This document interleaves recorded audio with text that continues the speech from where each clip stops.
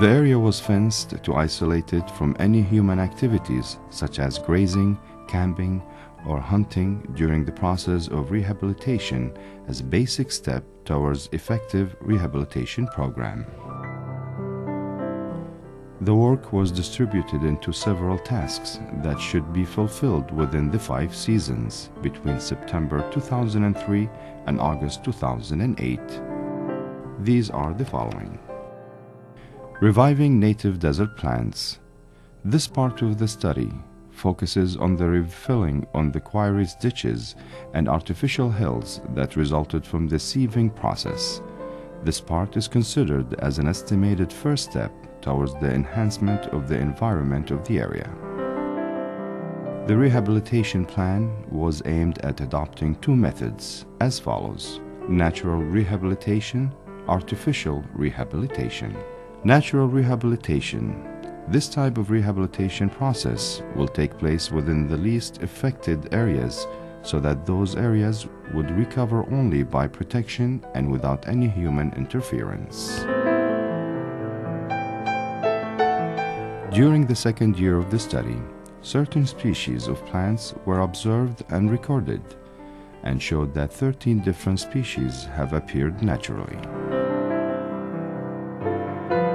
This diversification has increased from one season to another until the last season, which has witnessed extremely low rainfalls. Despite this, about 60 different species of different native wildlife species have appeared that were not being observed at the beginning of the study. Artificial rehabilitation. This type of rehabilitation process concentrates on the severely damaged areas, where the damages are treated by different means because it is quite difficult for plants to grow even under long protection periods. Activities comprise the following. Collecting certain seeds of desert plants, such as Ranterium epaposum, Halaxylon salicorincum, Lycium shawi, Ziphus spanichristi, and Acacia pachyceras, and other native plants that are best to adapt with the harsh desert climate. These seeds will be dried, purified, and treated in order to be planted in greenhouses prepared specially for this purpose until their seedling reach a certain age and able to adapt to the external climate condition. Then, they are placed in a rehabilitated area and monitored until they start growing without the need for direct care. Also, another method was used, which is transferring the seeds into the area needed to be rehabilitated and placing them under a very thin layer during the proper season for their growth. Rehabilitation through the transplantation of desert plants is one of the most useful means for offering the infected areas a chance to rehabilitate itself. The desert planting team pursued the first experiment on artificial rehabilitation on the 17th of November 2005. Immediately after the first rain for that season were collected seeds such as Ranterium epaposum, Halaxylon salicorincum, Calihornum polygenesis, Sphagnocrotis plumosa, and Helianthemum lipi were premixed with soil that was prepared especially and distributed in testing areas. Seeds and cutting of certain selected plants such as Ranterium epaposum, Lycium shawi, and Calihornum polygonides were transplanted in the greenhouse incubator especially prepared in the Liyah site and in the KISR research station at Kebd Desert. These plants were monitored and taken care of during different periods of time throughout the year. The seedling were transferred into different selected sites within the study area of Liyah.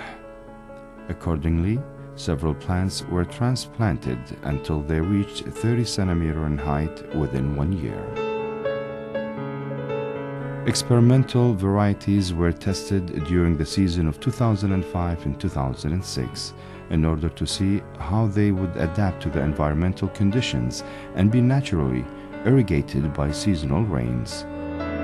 Tests were done to identify whatever obstacles would be met so they can be avoided during the continuous course of planting in the affected areas. The Desert Garden. The site of gravel crushing companies at Liyah area is one of the largest environmentally deteriorated sites to the extent that makes it difficult for desert plants to grow spontaneously.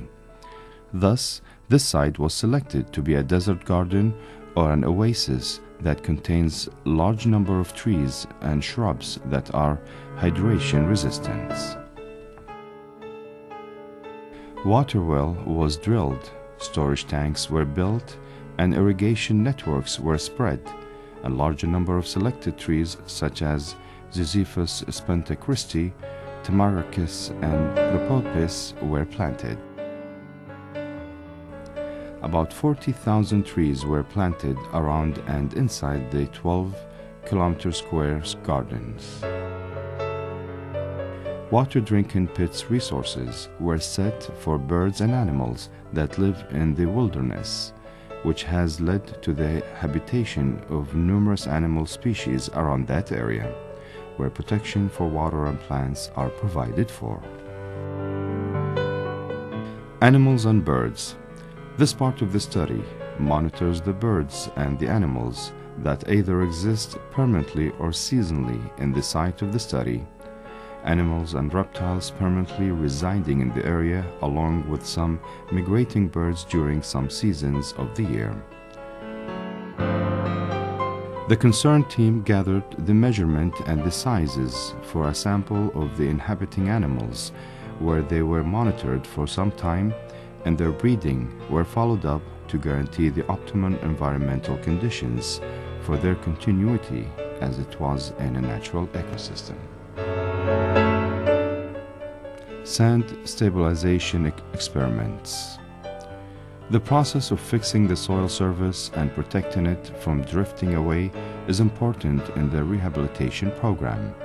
Thus, a site was selected to endeavor at different experiments to fix the soil surface and penetrate it with different techniques such as putting metal layers in the shape of squares and to spread layers of gravels on the soil surface together with spreading plant wastes and dry palm leaves to cover the ground.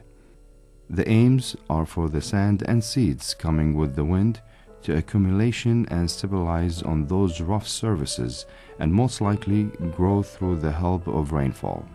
These plants will eventually settle down in the area.